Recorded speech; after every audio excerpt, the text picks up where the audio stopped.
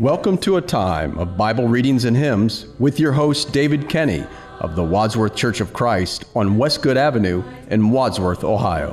When the moonlight glows, how did it feel?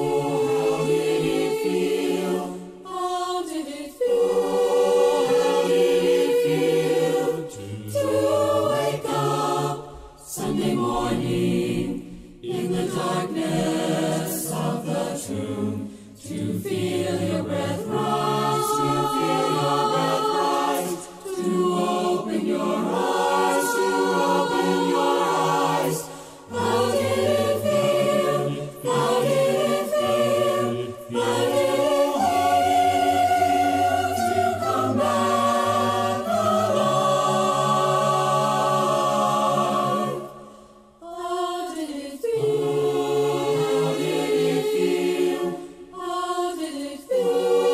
How did it feel to meet up with disciples who had left you in your trial, as they touched your side, as they touched your side?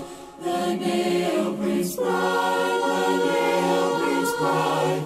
How did it feel? How did it feel? How did it feel to show you're alive? How did it feel? How did it feel? How did it feel? How did it feel to conquer over Satan as the victor o'er the grave, to rise in the sky, to rise in the sky, exalted on high, exalted on high? How did it feel? How did it feel? How did it feel to be glorified?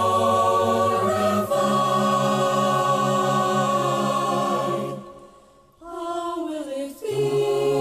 How will it feel? How will it feel? How will it feel to be there with the Savior, risen like Him in that day, forgiven of all sin, forgiven of all sin, to conquer death's sting, to conquer death's sting? How will it feel? How will it feel? How will it feel with Jesus to reign? 1 Timothy chapter 6. Let as many servants as are under the yoke count their own masters worthy of all honor, that the name of God and His doctrine be not blasphemed. And they that have believing masters, let them not despise them, because they are brethren, but rather do them service, because they are faithful and beloved, partakers of the benefit. These things teach and exhort. If any man teach otherwise, and consent not to wholesome words, even the words of our Lord Jesus Christ, and not to the doctrine which is according to godliness, he is proud, knowing nothing, but doting about questions and strife of words, wherefore cometh envy, strife, railings, evil surmisings. Perverse disputings of men of corrupt minds, and destitute of the truth, supposing that gain is godliness, from such withdraw thyself. But godliness with contentment is great gain. For we brought nothing into this world, and it is certain we can carry nothing out. And having food and raiment, let us be therewith content. But they that will be rich fall into temptation and a snare, and into many foolish and hurtful lusts, which drown men into destruction and perdition. For the love of money is the root of all evil, which while some coveted after, they have erred from the faith, and pierced themselves through with many sorrows. But thou, O man of God, flee these things, and follow after righteousness, godliness, faith, love, patience, meekness. Fight the good fight of faith, lay hold on eternal life, whereunto thou art also called, and hast professed a good profession before many witnesses. I give thee charge in the sight of God, who quickened all things, and before Christ Jesus, who before Pontius Pilate witnessed a good confession, that thou keep this commandment without spot, unrebukable, until the appearing of our Lord Jesus Christ, which in his times he shall show, who is the blessed and only potentate, the King of kings and Lord of lords, who only hath immortality, dwelling in the light which no man approacheth unto, whom no man has seen, nor can see, to whom be honor and power everlasting. Amen. Charge them that are rich in this world that they be not high-minded, nor trust in uncertain riches, but in the living God, who giveth us richly all things to enjoy, that they do good, that they be rich in good works, ready to distribute, willing to communicate, laying up in store for themselves a good foundation against the time to come, that they may lay hold on eternal life. O Timothy, keep that which is committed to thy trust. Avoid profane and vain babblings, and oppositions of science falsely so called, which some professing have erred concerning the faith. Grace be with thee. Amen. What shall I render to the Lord?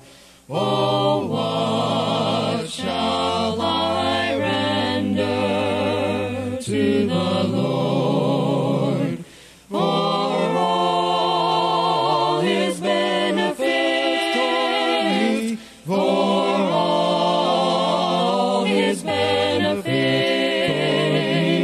for all his benefits toward me, what shall I render to the Lord?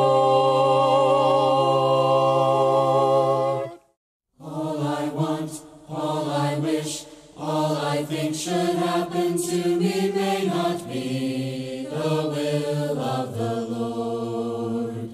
But it's my life, it's my song, it's my story that I'm writing, and I think it should be my own. At least that's how I feel till I see Jesus. At least that's how I feel till I see Jesus on the cross. At least that's how I feel till I see all he's given me. And then I pack up all my dreams and count them lost.